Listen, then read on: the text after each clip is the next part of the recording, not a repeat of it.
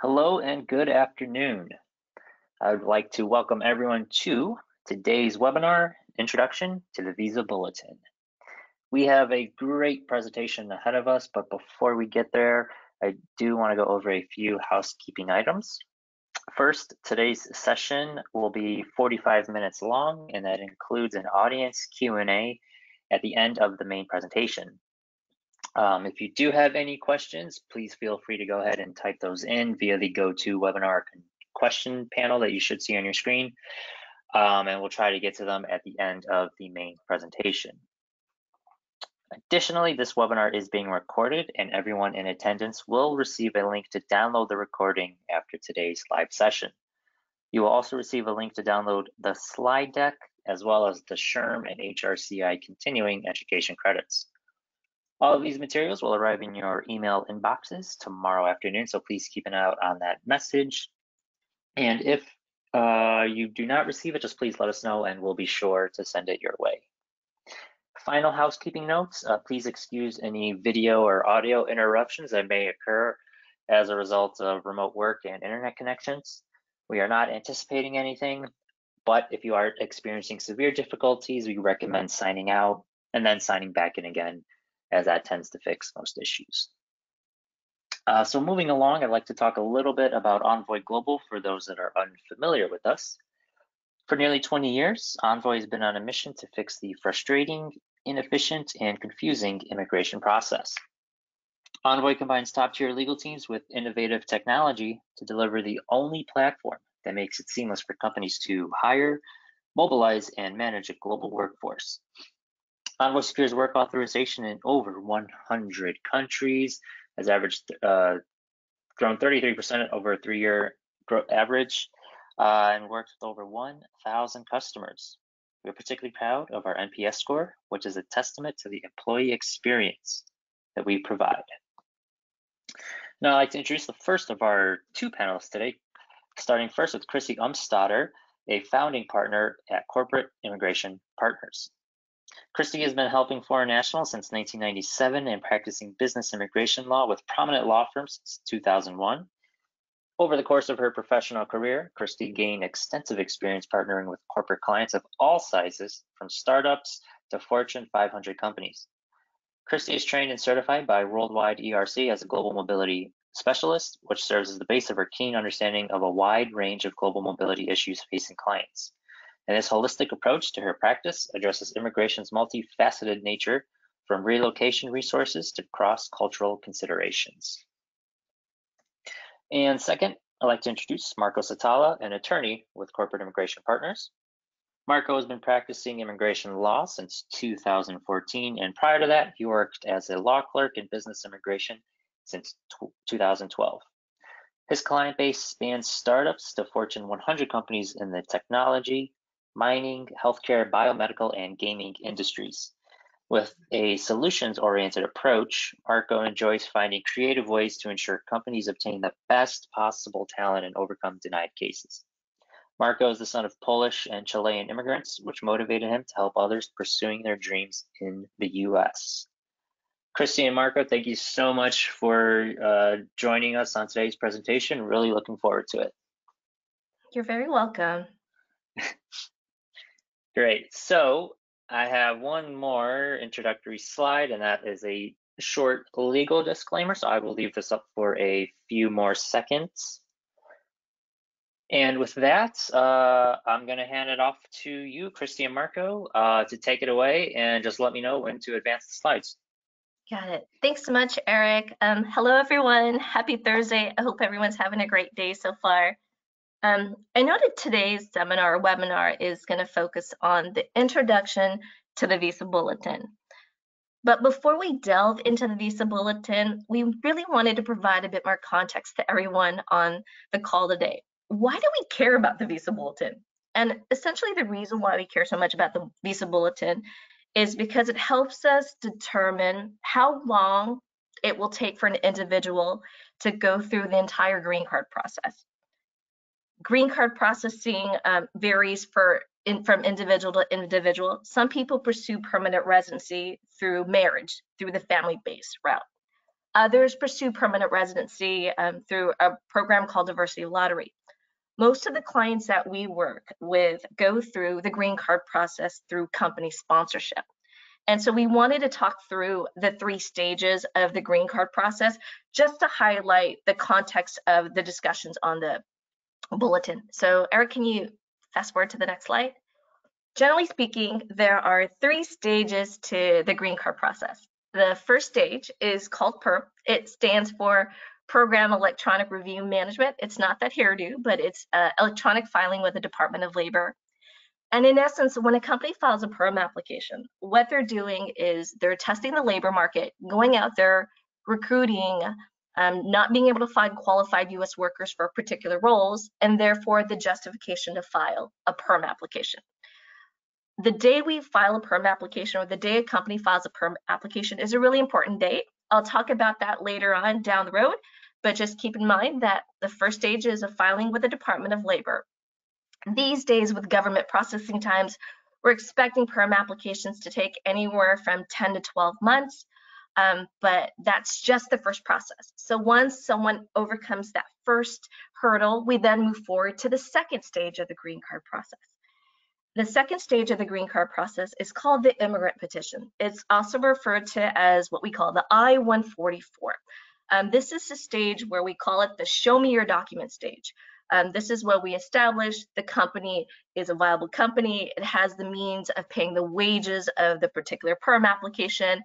And this is where we show that the beneficiary employee has the education, experience, and skills as stated in the PERM application. So this is the second stage. And at the second stage of the green card process, these days when we're looking at government processing times with the Immigration Service, we're looking at 6 to 8 months. There is premium processing, which is an expedite process that allows for companies to get the decision within 15 business days, which is fantastic. So in essence, some individuals would be able to clear the second stage in 15 business days. There is a special subset of those who are what we call priority workers. And for those folks, there's three subcategories under the first preference category. 2 are allowed to be expedited, 1 isn't. But for those individuals, that can take anywhere from 12 to 16 months to process if premium process isn't allowed. So once an individual clears this second stage, they're finally ready to file the last stage of the green card process, which is the adjustment of status. It's also referred to as the I-485 application. This is the stage where everyone waits for to finally file the green card application. It's at this stage where we now add family members, we add spouses and children. But the reason why we care about the visa bulletin is this. For some people, from stage 2 to stage 3, it's one right after the other. For others, they might have to wait anywhere from 2 to 3 years. And even for other individuals, you're looking at a 10-year wait from stage 2 to stage 3. And the reason being is we look at visa processing dates for certain impacted countries. And that's why we care so much about the visa bulletin. So with that as the backdrop of our discussion today, I'm going to hand it over to Marco to talk about the visa bulletin in and of itself. Thank you, Christy, and so happy to be here with everyone. We'll try to make this as exciting as possible, although it's a little hard to do so with something like the visa bulletin, but we can give it a shot. So Eric, next slide, please.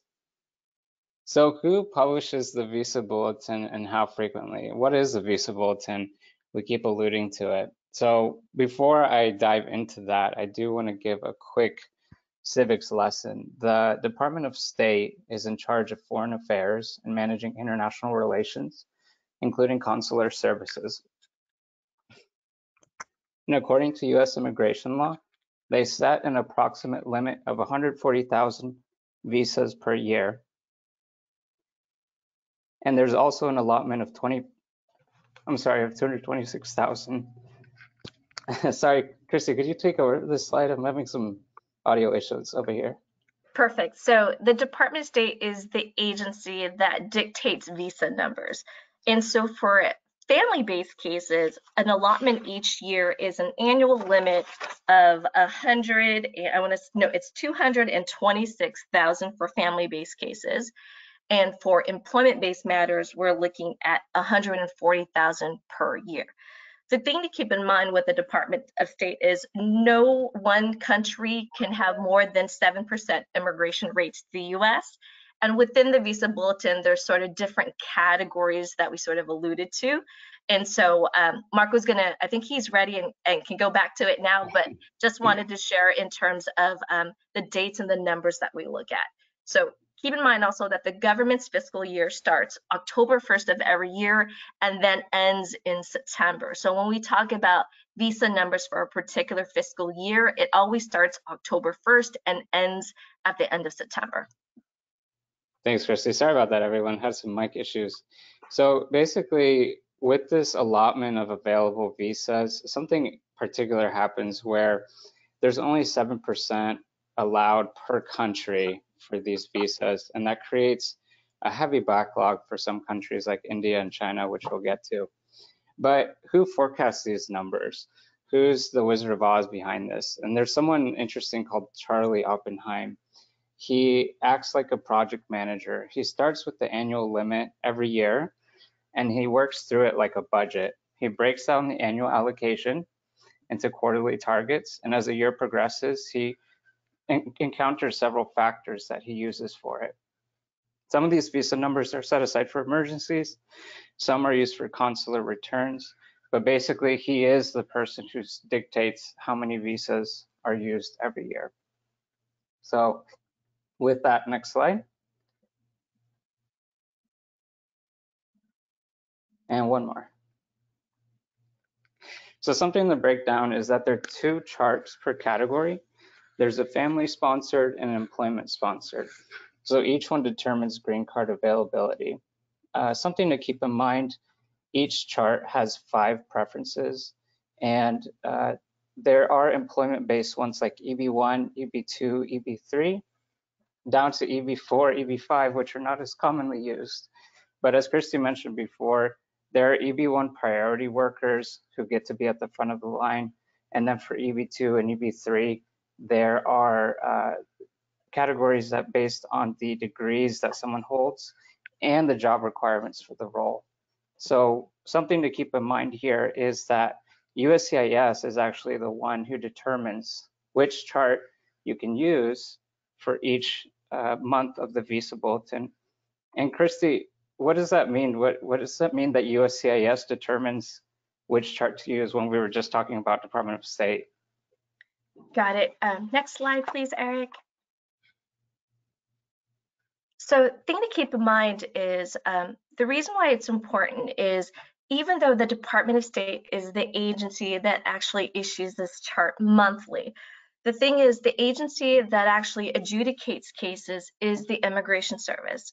The Immigration Service is an agency under the Department of Homeland Security, and with the Department of Homeland Security, they're the ones that accept applications monthly.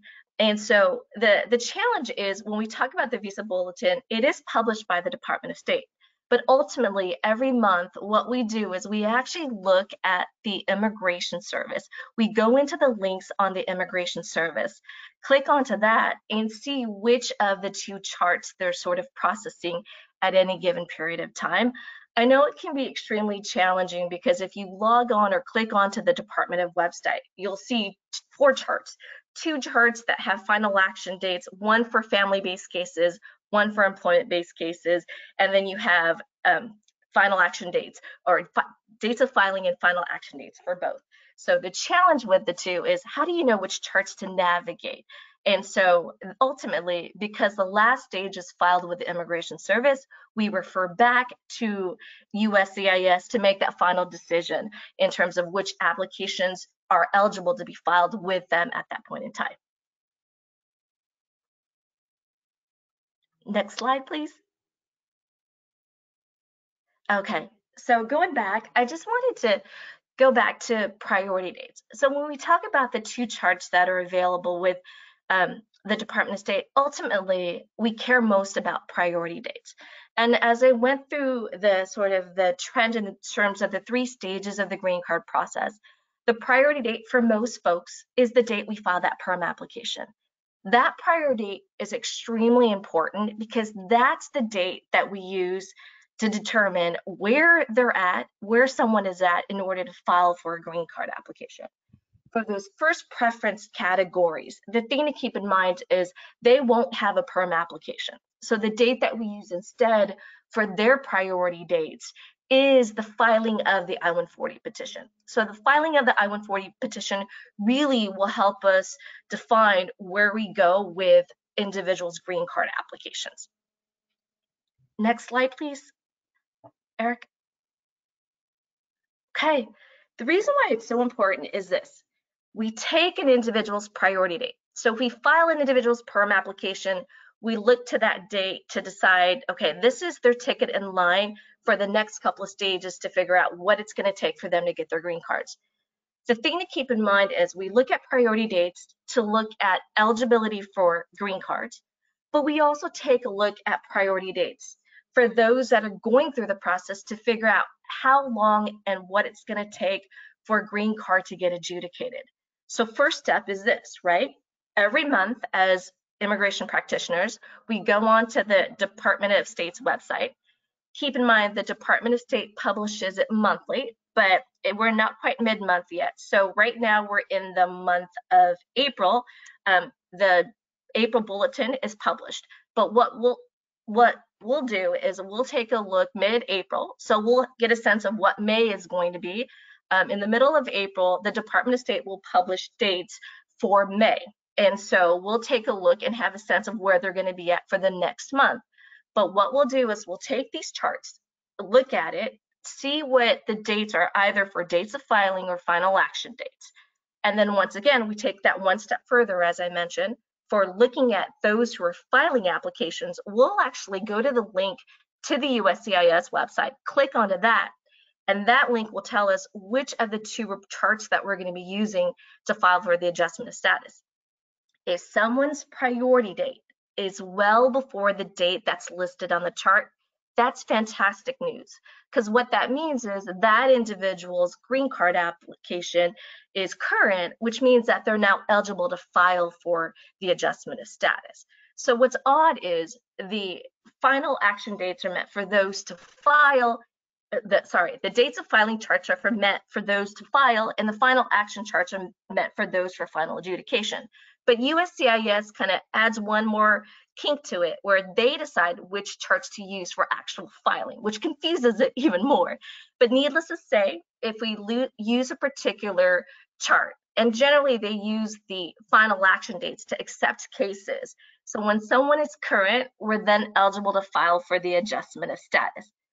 Good news is when someone's eligible to file for the adjustment of status, we're then allowed to file the supplemental EAD and advance parole. Excuse me. Those are the supplemental work authorization and travel documents that are tied to the green card application. So that's fantastic news for those that are filing. So why else do we care about priority dates? The other reason why we care so much about priority dates is, okay, you have a green card application filed. It's been pending. The thing to keep in mind is with the visa bulletin, dates are constantly fluctuating. Every few months you have dates progressing and moving forward. Other months dates are retrogressing and moving backwards. So in that instance, the reason why we also look at the monthly visa bulletin is you may have your adjustment of status application filed and pending. And you sort of want to get a sense of, well, now that my application's in queue, how long do I expect to wait to then get my green card out, to actually get my green card approved? And so what we do is we look at the final action dates at that point to gauge where the Immigration Service and the Department of State are at, so that we have a sense of, okay, if my priority date is just a couple of days off from the final action date, that might mean that I'm pretty close to getting my green card. If my priority date is years away from the final action date, maybe it's 2 years away, maybe you can assume at that point that it could take another 2 years to get the green card. So priority dates are pretty important because it's the ticket in line to gauge, yes, I am now eligible for that last stage of the green card process, which is the adjustment of status. And in addition to that, once you are able to file and you're sort of waiting around for the final adjudication, it's also a means of the waiting to see how much further you're going to have to wait to actually get that green card approved. So that's the other reason why we look at priority dates. And one of the questions Marco and I get quite frequently is, we have clients who check the visa bulletin regularly. The first day it comes out, they're checking dates to see where they stand in queue. And in that instance, one of the things that we've been asked is, Christy, Marco, our priority dates are current. As you can look at the dates, we're well before this. I've been following up with the Immigration Service. It's been months. Why haven't I gotten my green card yet? And the thing to keep in mind is when the visa bulletin is published, it's a snapshot at any given time. Charlie Oppenheim, the gentleman that Marco was talking about earlier, he's the one that sort of helps controls and predicts the dates. But when the dates are published, it's a date at any given time. And in that particular moment, it might appear that dates are current and available for these dates, or visa numbers are available for these dates.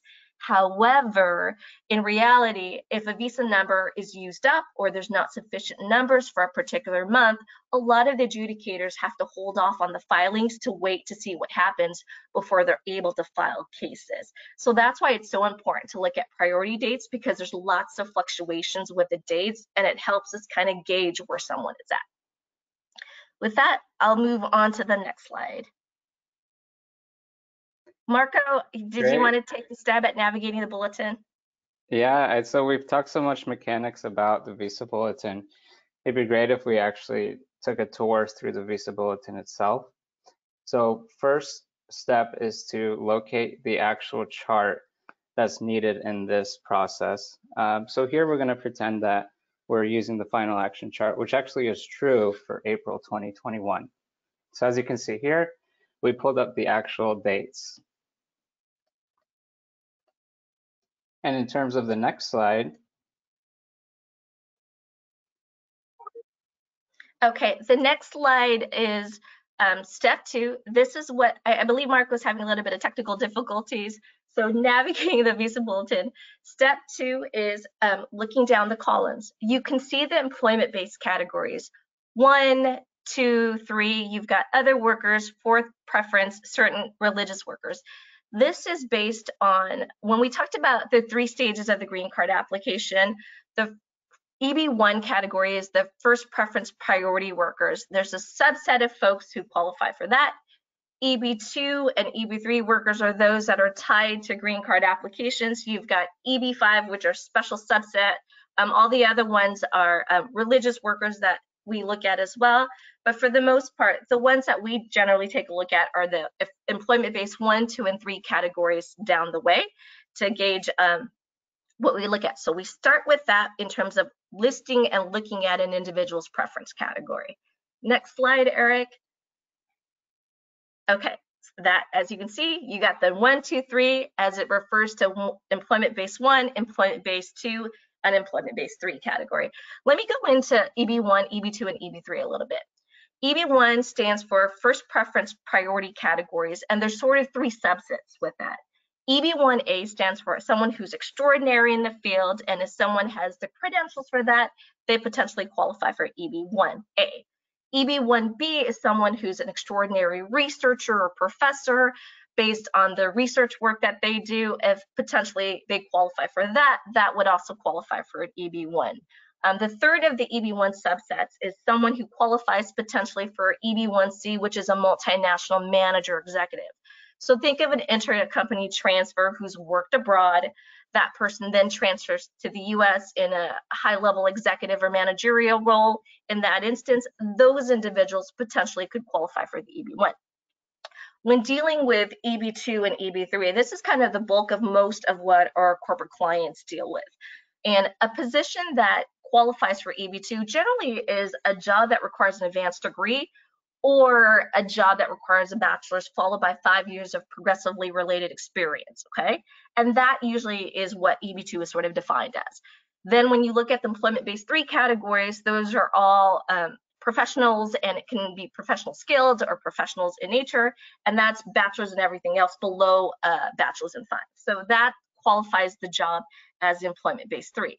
So in looking at the chart, you want to find out, or if you're in HR, you want to look at what is the classification of that role. So that's what we look at first. So whether a job is EB2 or EB3, that's one of the first steps.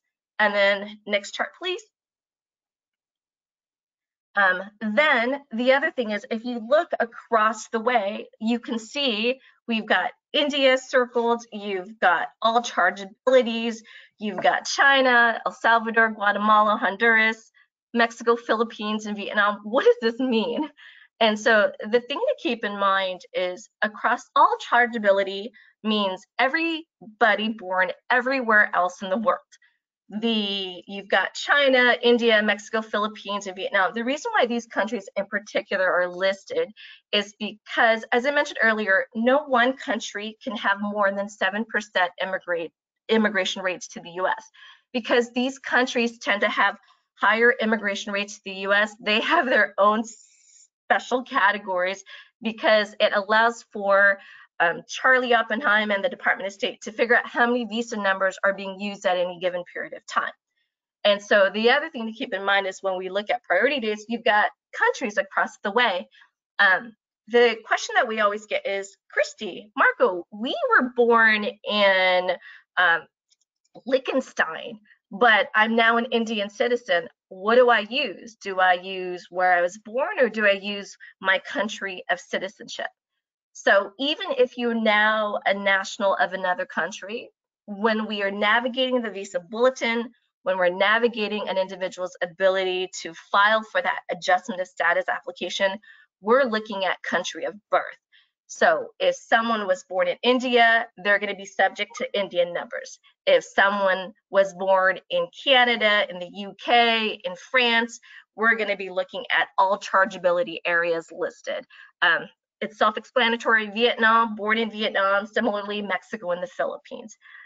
And so not only do we look at the preference categories, we need to figure out the country of birth for the individual, and then use that handy dandy priority date that I looked at earlier and mentioned, that ticket in line to get the green card. And that's going to help us decipher next steps. So moving on to the next chart, Eric.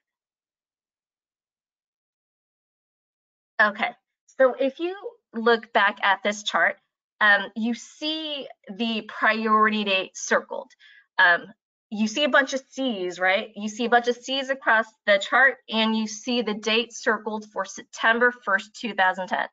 This is the April 2021 visa bulletin. This is the current visa bulletin.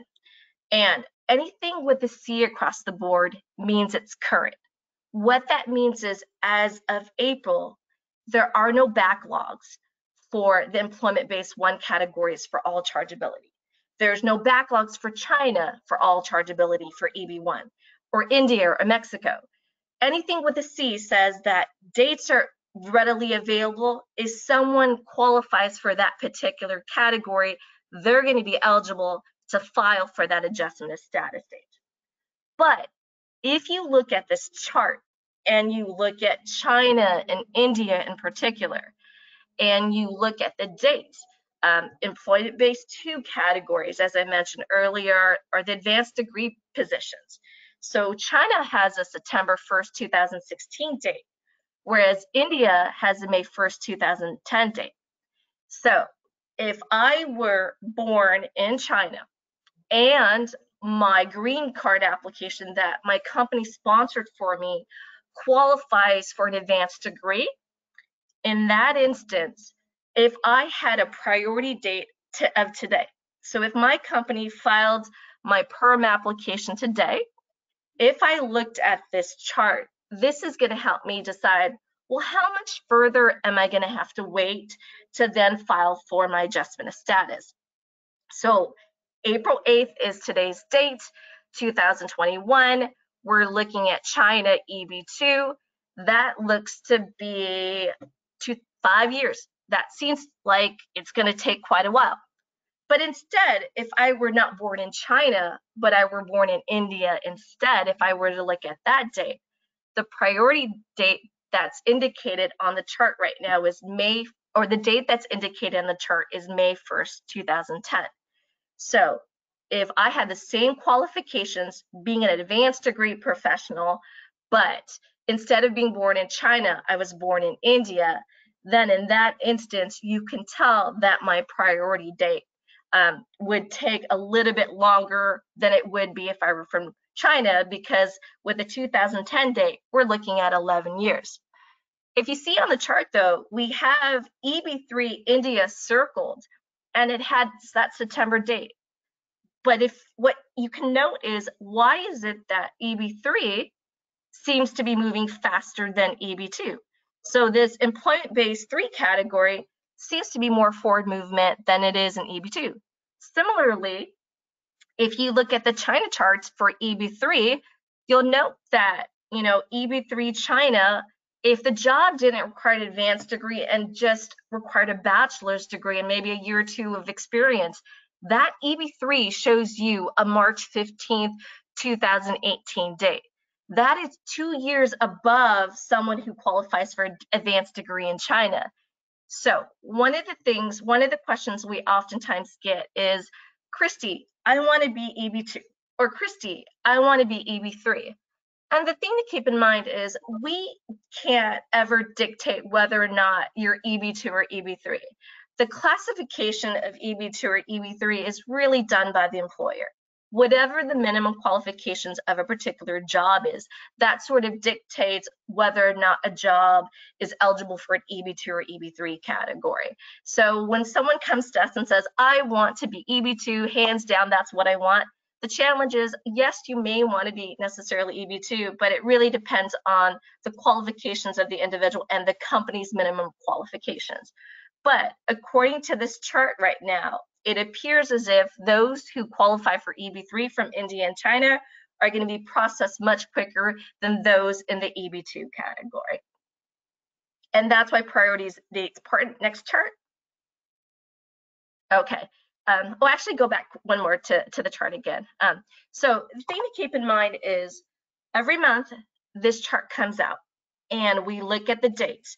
And I think one of the things that we've seen trend-wise is, it's so difficult to predict where, the Department of State is going to be at any given time with visa processing. And so because of that, we do our very best. We are very proactive. We do run monthly reports based on the visa bulletin to figure out who is or isn't eligible to file for their green card applications. But the reason why this chart can be so confusing is, it changes. In some instances, the EB2 is faster. In other instances, EB3 moves forward. And so the challenge is the predictability. In being in the immigration field for well over 20 years, we've all heard about Charlie Oppenheim. He's the man. He's this man that sits, probably in his office, and we as immigration practitioners for years have tried to figure out where's he going to go with the visa bulletin? How is he going to make his predictions? And so one of the things I actually wanted to share was, this last year has been really challenging for everyone. With COVID being what it is, with Trump's prior executive orders that sort of banned green card processing abroad, and not allowing for folks to file for immigrant visas abroad, what that did is it sort of delayed, or there were tons of unused family-based visa numbers. So for fiscal year 2021, it was reported that because of the closures of the embassies and consulates because of COVID, not many people were filing for their family-based numbers. And as a result of that, we then saw all these unused family-based numbers, which were carried over to the employment-based numbers. And in looking at the allotment of employment-based numbers, it was stated that back for fiscal year 2021, we had well over 262,000 employment-based visa numbers being utilized for fiscal year 2021. And that's pretty much the highest that was allocated. Prior to that, I think the highest record prior to the 262,000 was 158. And don't forget that for employment-based numbers annually, you're looking at 140,000. So this past year, we almost had doubled the numbers that we've had in years past. And so that was what we saw for, just a couple of months ago for fiscal year 2021. We're now in fiscal year 2022. It sounds weird because, calendar year is still 2021, but we're in fiscal year 2022. Predictions are we'll have not only the 140,000 visas of employment-based numbers this year. One of the other things is because, embassies and consulates are slow to reopening, people are taking their times in terms of moving forward with the family-based cases. Predictions are that the numbers will, for employment-based numbers at least, will potentially get up to 275 this year. So that's really good news in terms of projections or possible projections. So why do we care about these dates, and why am I mentioning these projections? The reason why I mention these projections is that might sort of help us navigate what do we expect to see in May, next month? What do we expect to see in the next couple months? If there's going to be an influx of additional numbers, then we either A, expect the visa bulletin to stay steady. If not, we potentially expect the dates to even be more forward moving. So Charlie Oppenheim did do a chat recently, and there were a couple of takeaways. Some of the stats and numbers that I was reading off just a second ago was a result of the chat with Charlie Oppenheim, and he did indicate a little bit about what his expectations were for some of the numbers for the visa bulletin. And I wanted to share some of those with you guys to kind of help better understand that. With the C's across the board, that's that priority worker category. In years past, oftentimes India and China sometimes are backlogged a bit, and so you see dates being issued. But his expectations this year are for EB1 for China and India. We're definitely going to see forward movement, and he expects, I believe, that the EB1 numbers are going to stay put to the end of the fiscal year unless there's some increased demand, which he doesn't foresee as likely. The interesting thing is, in hearing him chat, he did talk about how he collectively takes that annual allotment, as Marco mentioned. He breaks out the annual quota, divides by 4 quarters, looks at usage at any period of time. He, being the chief of the visa numbers, he is in constant contact with the immigration service and the embassies and consulates to help factor in numbers. And so he uses all of that to help sort of predict what numbers will be, and then comes up with these dates.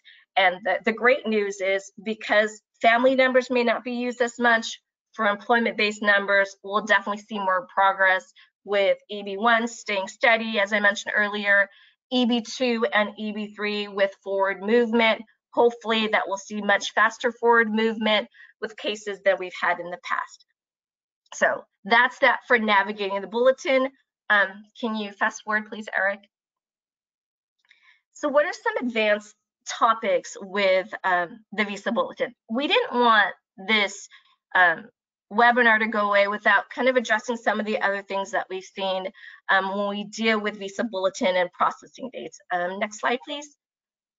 Couple of concepts that we wanted to share in looking at dates and looking at eligibility. The one thing we know is, for those who are from India and China, as you can look at the chart, you can see that there are backlogs. Some of these folks could be waiting 5 years, others might be waiting more than a decade. And so one of the approaches that we take is we do take a very proactive approach. What can we do? How can we help our clients along to ensure that they ultimately achieve their life goal of living here permanently in the US? One concept that we explore with clients oftentimes is this concept called cross-chargeability. And what cross-chargeability is if you were married and we have a client, a principal applicant, who is going through the green card process through their company. And in that instance, in looking at where they were born and looking at their preference category, EB2, they're backlogged. In that instance, as I mentioned earlier in the charts, it's going to be a wait before they're eligible A to file their adjustment. And it's going to even take longer for them to get their green card adjudicated. But if our client is married and our client is married to someone who has, who was born from a country that is not impacted, what we then can do is use the spouse's country of birth, cross-charge it with our principal applicant's application, and then look at dates. And if the dates are current, the great news is we can then use the spouse's country of birth to then file the entire family's adjustment of status application. I know it's an earful, but that is one creative approach that we can certainly take, and we have taken to help clients achieve their dream. So right now, if you're on the call and it so happens that you're married and you and your spouse are married and were born in the same country, no, you're not going to get divorced to just benefit from a green card.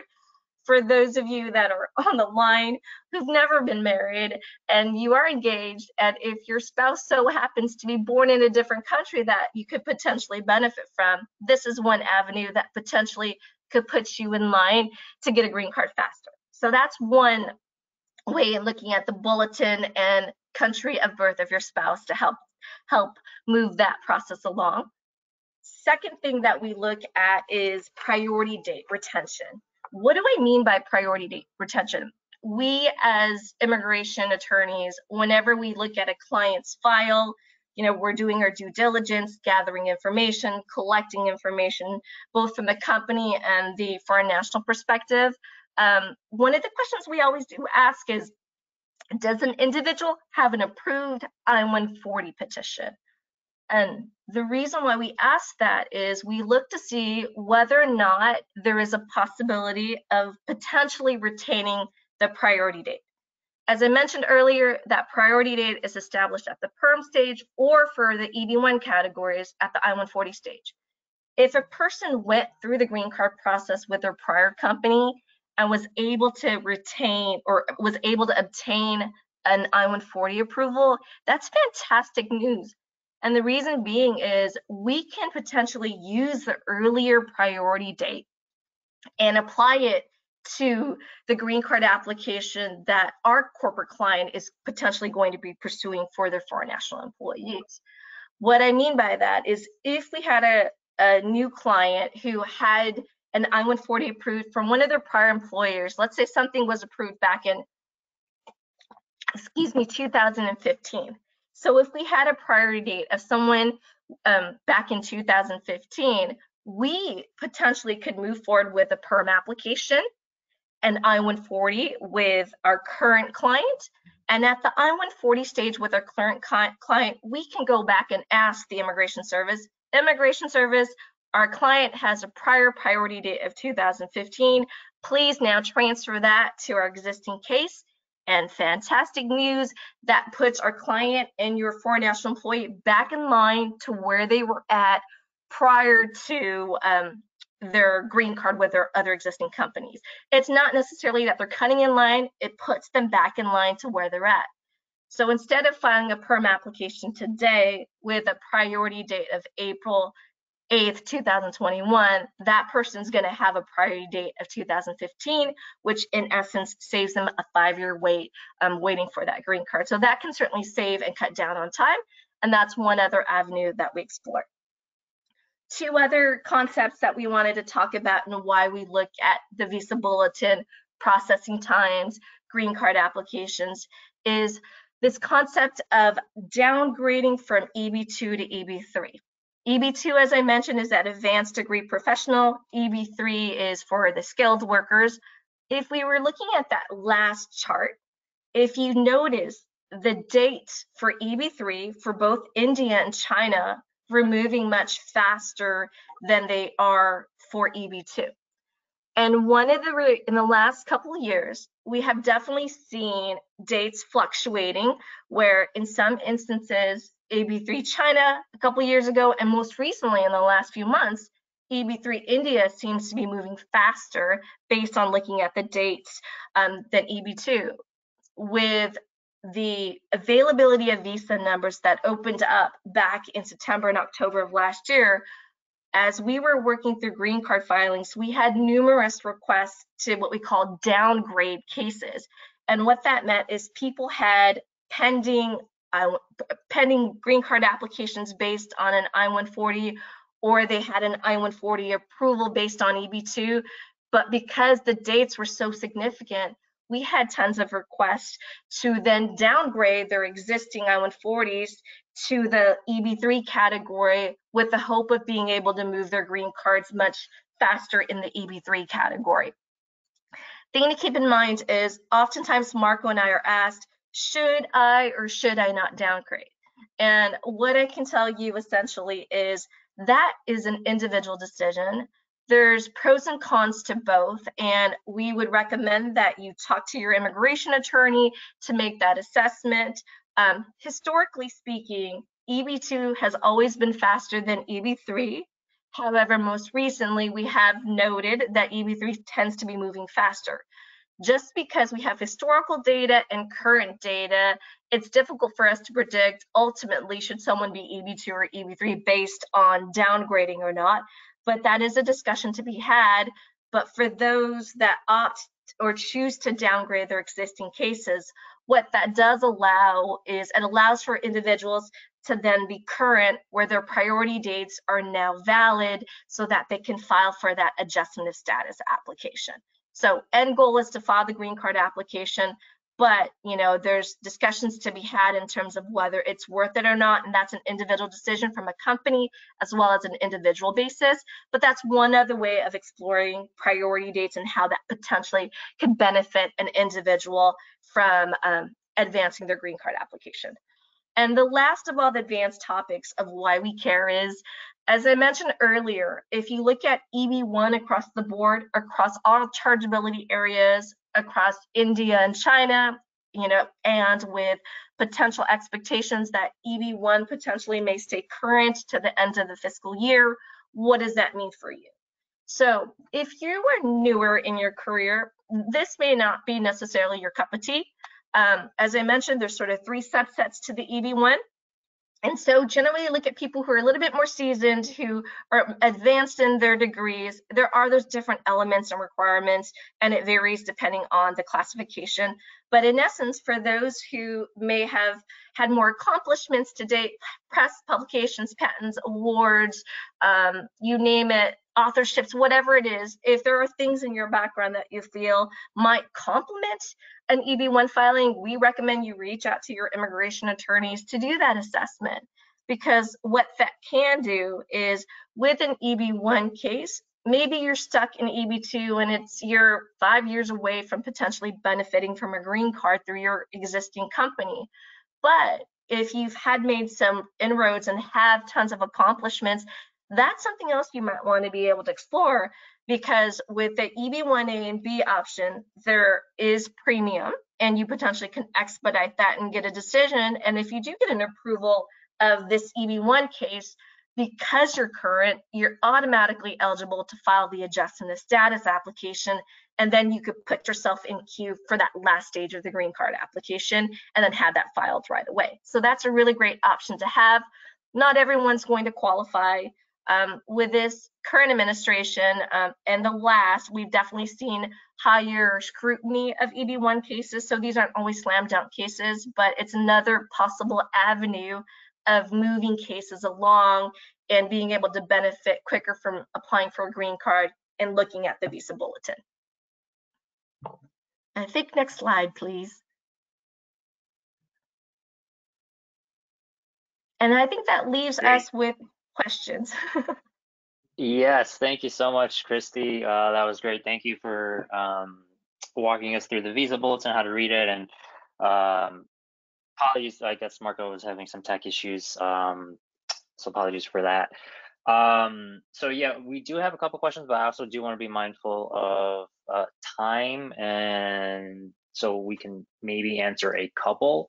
Apologies for going. Let's see. Let's take a look. All right. So Christy, like we discussed beforehand, I'll ask, and then we'll see if how comfortable you answering. What if you move to a different job with I-140 and your previous employer withdraws petition? Can you still retain priority date? That's a really good question. I think it depends. So it's a matter of, I think we have to really explore the facts of the case. Was the I-140 withdrawn? Was it still pending? The thing to keep in mind is those are the various variables for us to sort of determine whether or not an individual can truly keep their priority date. So if it's not yet approved, unfortunately, you're not going to be able to keep the priority date. If it has been approved, and even if it was drawn, ideally, after 6 months, I think it's a much stronger case there. So it will depend on the situation. So I don't want to make a blanket statement across the board. Potentially, you might be able to keep it. Potentially, you might not. It depends on the facts of the situation. Got it. Thank you. Next question. A provision of the recently introduced legislation of U.S.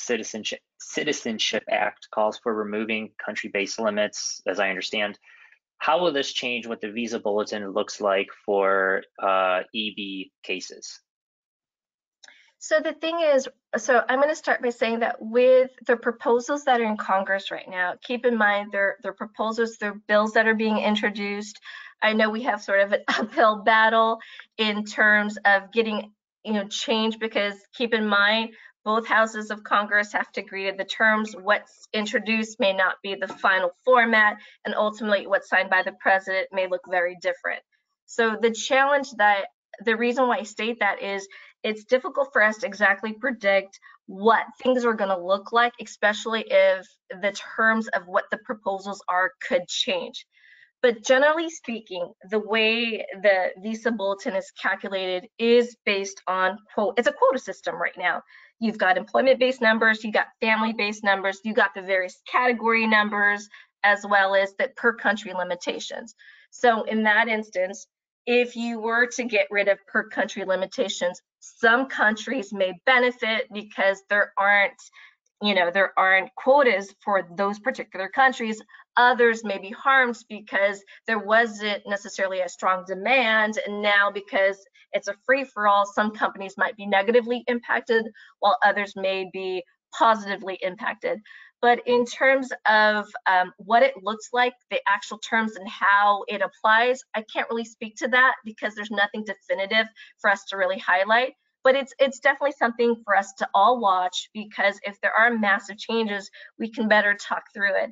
I think as those of you on the phone, I know it's extremely frustrating, waiting a year, 5 years, 10 years, 12 years. We have clients that we work with today, and I work with clients that are very much at the end of the green card process, and it looks like it's going to be months, but it could be another couple of years. So the frustrations that I know my clients feel, I definitely feel for them, because you want to kind of finish this process. But if there is immigration reform in changing the way visa bulletins are calculated, helping to get rid of country limitations, there's also recommendations of not counting spouses and children. So when we talk about the visa numbers being what they are, for employment-based numbers, you're looking at 140,000 visas allotted each year. And if you have a family of 4, that takes away 4 visa numbers. But if you remove spouses and children from that, that's 3 less that would count against the 140,000 visas. So that could be another way to help advance numbers as well. So these are things that we're looking at, but nothing definitive yet. Great. Great answer. Thank you so much. I think this will probably be our final question, and then we'll wrap things up. So the question and comment is interesting that India is in its own category, but Pakistan is not. I guess, Christy, what determines countries in their own category and whatnot? And the reason being is, some countries have higher immigration rates to the U.S. than others. And so for those countries that have their own listed categories, it's because they're impacted countries. What that means is there are lots of folks from India, China, Philippines, and Mexico who want to come to the US. And so having its own category allows for Charlie Oppenheim to help maneuver and figure out visa numbers for those respective categories, respective regions and countries, because they tend to have higher immigration rates. It's not that the laws are discriminatory, it's because there's high immigration rates for countries that are impacted. What it really comes down to is if there's a high demand, you may have to wait longer to get your green card because they have to go through all the other numbers before they get to your priority date. And so once they get to your priority date, then you're eligible. Pakistan doesn't have as high immigration rates to the US as India, and therefore it doesn't have its standalone dates to look after. Got it. Thank you. Great. Well, with that, Christy, thank you so much. And Marco, thank you so much for the presentation today and walking us through the Visa Bulletin. To our attendees, thank you for joining us this afternoon. As a final reminder, this recording and the slide deck and Sherman HRCI continuing education credits will be emailed out tomorrow afternoon, so please keep an eye out on that message. Thank you so much for joining us. Have a good rest of your day and enjoy the upcoming weekend.